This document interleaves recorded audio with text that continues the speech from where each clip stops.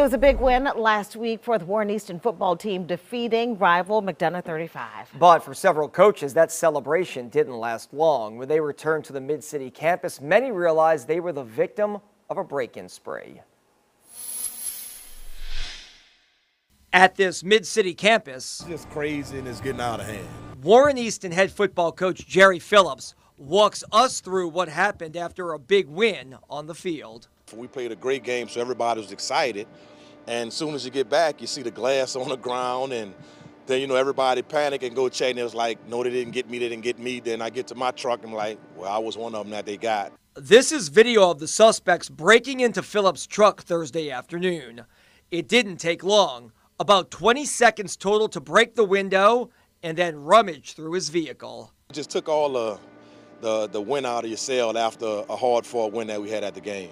And car break-ins continue to plague parts of New Orleans, in neighborhoods, after Saints games, and during big tourism weekends. It definitely has to get addressed. Police tell us this entire break-in situation in Mid-City is under investigation, and Coach Phillips says, as a lifelong New Orleanian, something needs to change.